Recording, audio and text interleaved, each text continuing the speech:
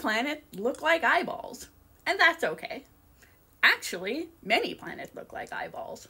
Hi everyone, astrobiologist here with a fun, weird little fact for you. We don't have any eyeball planets in our solar system, unfortunately, but we live in a pretty unique one. Most solar systems have a teeny tiny M-class star at the center and very close-in planet. In fact, an M-star solar system is only about the size of Jupiter and its moons.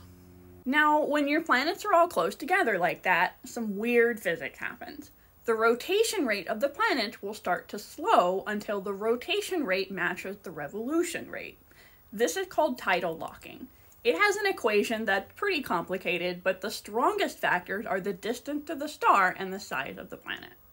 The most familiar example of tidal locking is how we always see the same face of the moon.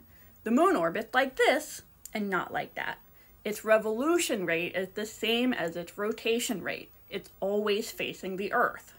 So, all these tiny solar systems, which, by the way, make up like 75% of all solar systems in the galaxy, all have this phenomenon going on.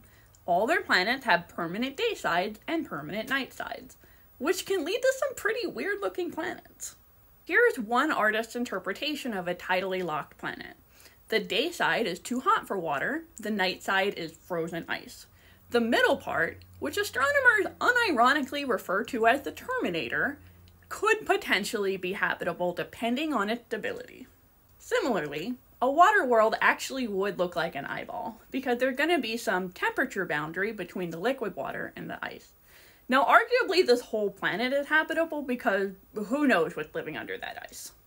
So, most stars are M-stars, and most planets are close enough to be tidally locked, which means that the galaxy is just chock full of giant eyeballs. Just something to think about. Anyway, if you like my content, consider subscribing, and keep an eye out for my upcoming book, Life in 7 Numbers, available next summer through Princeton University Press.